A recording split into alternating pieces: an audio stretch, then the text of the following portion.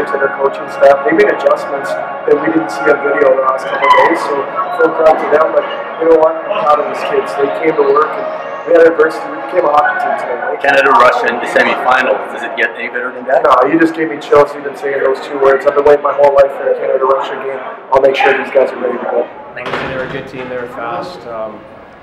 We sort of panicked a bit in the second, but getting that goal, I mean, it's just big for the team. It was late in the period. I think there was only 10 seconds left, so coming back into the second period and having a lead going into the third, it was obviously big, and it was good for us. Where's Canada-Russia in the semis? First time for everything, right? It's first time for us.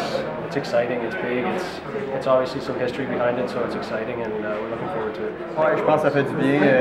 On a joué les deux games, ça n'a pas été des petits scores, donc les deux dernières games, ça a été physique, comme tu as dit. Ça fait du bien, puis on sait maintenant à quoi s'attendre pour le reste du tour. Canada contre la Russie en demi-finale. C'est un script. Tu vois ça à chaque World Junior, à chaque Coupe du Monde de hockey. Personne n'avait. Moi, j'ai jamais joué à la Russie, donc je pense qu'on a tout ordre chez moi. It's exciting. Anytime we can battle, we can face a little adversity. I think it helps them in the long run, especially in the semis and hopefully in the final. So it was an exciting game, and we're looking really forward to the matchup against Russia. Have you ever played against Russia? I have a couple of times. I think in under 17s I played against them.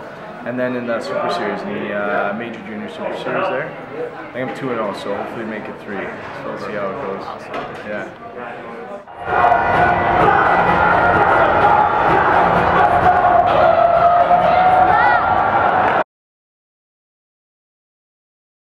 Talk to me about the game first and then Canada-Russia in the semis. Yeah, no, it was an exciting game. They pushed back quite a bit, and it was a lot of fun. Happy birthday, buddy. What is that?